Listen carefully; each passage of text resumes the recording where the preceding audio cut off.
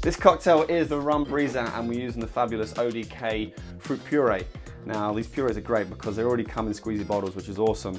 And you've got the color codes at the top and the writing of the flavor on the top as well. So when it's in your speedway or in your station, it's very easy or quick to find. So let's get started.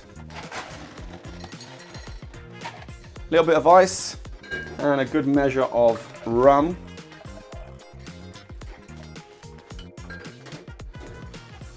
Half a shot coconut rum.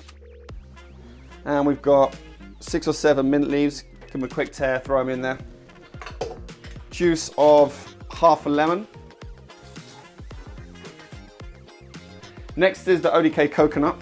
Now, you don't need a lot of this in the cocktail. You know, it's got a good strong flavor, so less is more.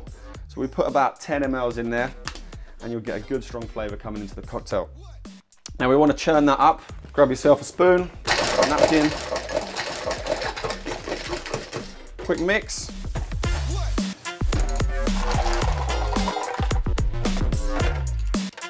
More cubed ice. Another quick churn. And we're going to top this with ginger beer.